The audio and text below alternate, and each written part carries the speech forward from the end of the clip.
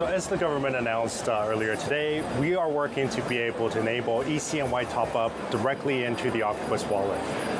So as a southbound visitor from the mainland, you will be able to shop across the 180,000 outlets of our Octopus and access all means of transport.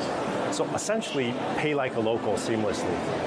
Today, as a visitor into Hong Kong, to get an Octopus card, it's a pretty manual process. You have to go to the MTR station, you have to physically top up, exchange for Hong Kong dollar. With the mobile Octopus solution, you'll be able to get an Octopus card, top up anytime, anywhere, and when you go back home, you'll be able to request for a refund of your deposit on the convenience of your phone.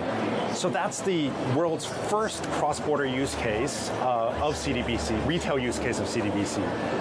Now, Octopus has been around for quite some time. You guys were really the pioneer in this space. E-payments, about 1997 to be exact. It's 26 years. But in this time, since then, there have been many other platforms that have come about.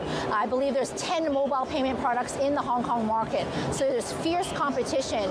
How does Octopus differentiate itself from the rest? What are your advantages? So our number one competitor is friction.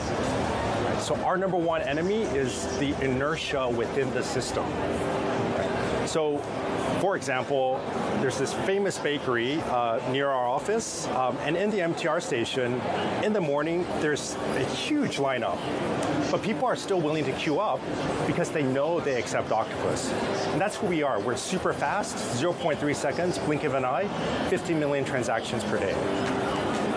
You guys started out as a card, and then now transferring over to phone. So when I take the MTR, I just tap my phone, and I can get through the gate. Is the idea to eventually to go completely cardless? Absolutely. So Hong Kong is a super dynamic market. Since COVID, Hong Kong has gone full digital. So in Hong Kong, 99.9% of people have a plastic Octopus. But actually, over 1/3 and growing have Octopus on their mobile phone. So we want to be where our customers are. And we don't just want to be on every pocket, but we want to be on every phone.